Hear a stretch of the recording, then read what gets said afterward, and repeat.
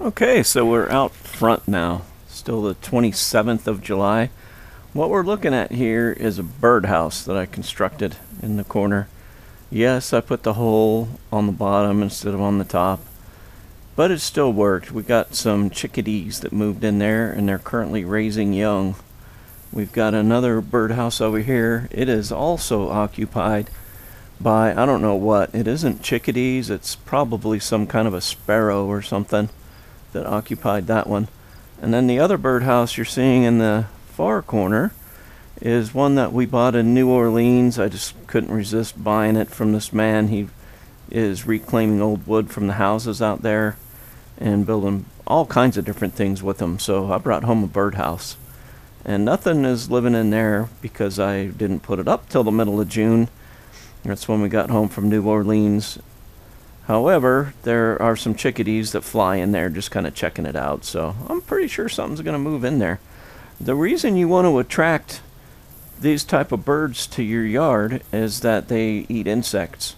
I often see the chickadees, a big flock of chickadees out in the garden, eating the insects from our garden. It's a natural pest control, and you really want to encourage biodiversity in your own yard, which is also why we have all the flowers, so that we can encourage biodiversity.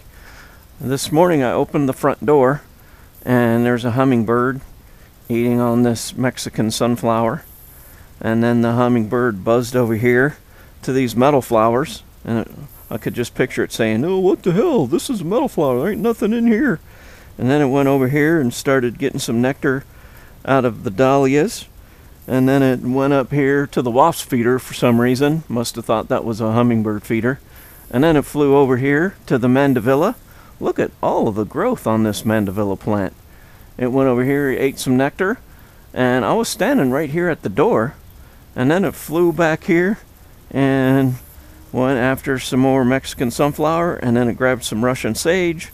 And this thing just fed in our garden for quite a few minutes as I watched it. It was really fun. So the hummingbirds, what they do is I just love to watch them, but they're also pollinators. Speaking of pollinators, a lot of bees. It's still a little bit early in the morning and a little cool, but when it heats up, you see tons of bees on this plant right here. We've got one right there, as a matter of fact.